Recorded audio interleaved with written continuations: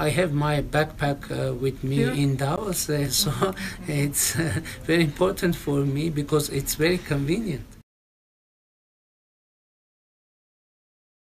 I'm the same person and I have the same mission as I had 1 year ago, 2 years ago, 10 years ago. The general meaning of our revolution is that Armenian citizens will have always to choose a government and to change government. You know, I perceive my current role as an employee that was hired by people to do some work, and until people are is content with my job, is happy with my job, I will continue my mission.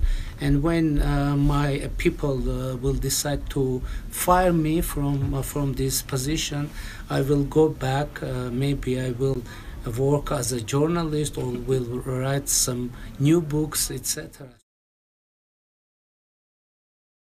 How we were able to make a revolution, political revolution in Armenia, it was possible after the engagement, involvement of huge number of Armenian citizens.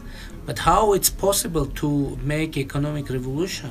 The formula is the same. All Armenian people, citizens, will know that they have a concrete role in making economic revolution.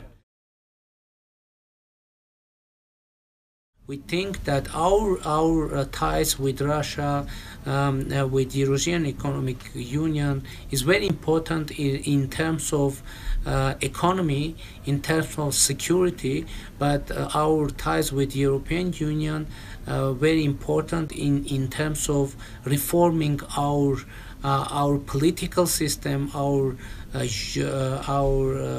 judiciary system, and make Armenian society more contemporary and more competitive.